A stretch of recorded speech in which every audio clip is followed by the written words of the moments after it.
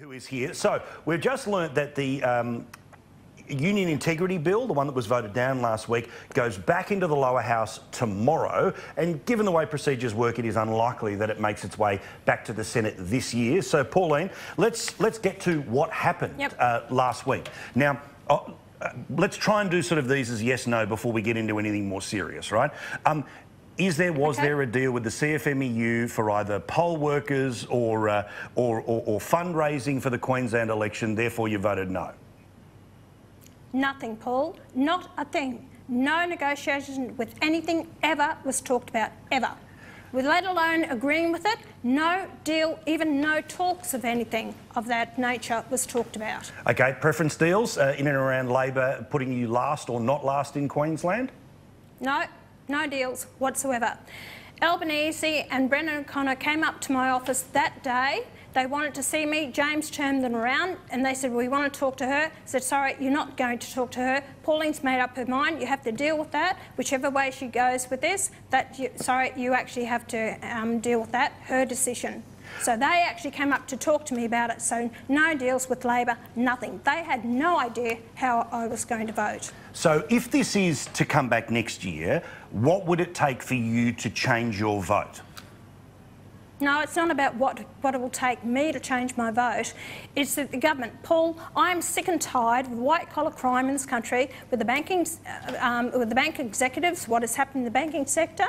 We're looking at the administrators, liquidators and receivers that's tied up with the banking sector, have destroyed family farms, taken their properties from them. They wanted to include this in the bill.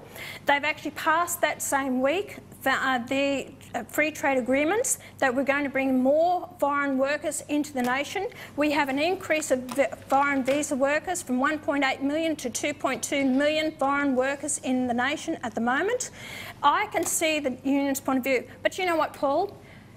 The whole thing is that I'm sick and tired. Whoever is in government, they bring in these laws to do with union bashing, and then when the next one's in, they change it. It's about time we sat down with both the unions, the CFMEU, this is all about the CFMEU, and we sit down with the industrial relations and we say, OK, guys, let's have it out and let's see what agreement we can come to so that we can move forward as a nation, because whoever's in government, they wind it back. And I'll tell the people out there, who supported the government with the ABCC bill, and that was to deal with the unions in the construction industry.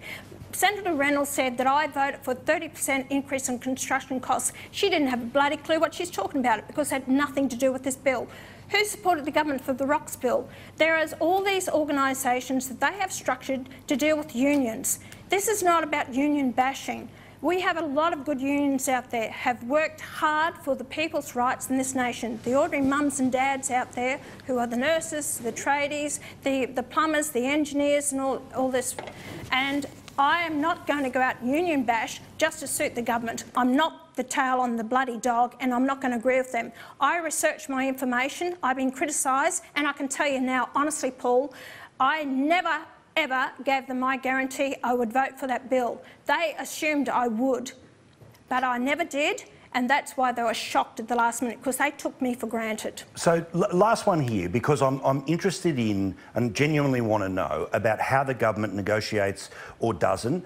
Does Christmas give everyone a chance to have a reset? Do you want more regular meetings with the Prime Minister, relevant ministers? You only want to talk to Cormann? Because there's a lot of water still to go in this parliament, and frankly, they need 3 crossbenchers to get anything done. You control 2 of them. I do, Paul, and I have always said I will work with anyone, you know, because, look, Corey will tell you, our positions on the crossbench is so important to this parliament, and we've actually improved their legislation, as a matter of fact, the ABCC bill. Sometimes the government doesn't always get it right. We actually push good legislation to improve their bills. But I've always said, if it's good legislation, I don't care who puts it up, as long as it's in the interest of the country and for the people, I will support it and I will fight for that. So I'm not just going to go out there and back anything, because, and I'll tell you what happened. They said that I flip-flop. Do you know what happened to corporate tax cuts? They didn't have me over the line because I didn't believe it. Cormann came to me with a big deal because my big issue at that time was the Northwest Shelf, and the gas that we export out there is about $54 billion a year. We make about $400 million a year in tax out of it. Canavan had no idea about that, and I had to inform him what was happening up there on the use it or lose it, on the retention leases. Anyway, they came to me and they said, we will give you this deal, and I've got it in writing, that if we address a PRRT, it will bring in $6 billion over 10 years in taxes. We will give you the asbestos plant that you want to get rid of asbestos in the country. We will give you the pipeline to actually look at the feasibility of pipeline to bring gas from the west to the east coast. You know what? I thought, wow, what a great deal. So then I actually agreed to the corporate tax cuts then. Over $50 million. Guess what? When I saw the budget handed down by the government, I thought, we can't afford this. We can't afford an extra $35 billion to the economy. We need to put the money into infrastructure projects to create employment. And that's why I voted that down. To say I flip-flopped, when I actually know the full information, I do my research, then I make my decisions. And isn't it funny that the head of the Reserve Bank, he actually agreed with me, and so did Peter Costello in my decision. So when I know the full information and the research comes in, then I make an informed decision. And as far as I'm concerned, I'm not going out there to union bash against the mums and dads who are concerned because their full-time employment is being reduced to casualisation. They're bringing workers from overseas, and we have to support the Australian worker out there, and I will do it. If you want to get rid of the rogues, and I spoke to the CFMEU, I'll tell them, get rid of your rogues out there, because if you don't clean up your own act, then I will maybe think seriously about dealing with the unions in this country, because you are destroying, you know, the business opportunities and business who want to get ahead. But it's this thing where, Pauline, I suppose people want to know is that, so in terms of this piece of legislation, don't bother bringing it back, or there are things that can be done to this legislation because they're going to bring it back?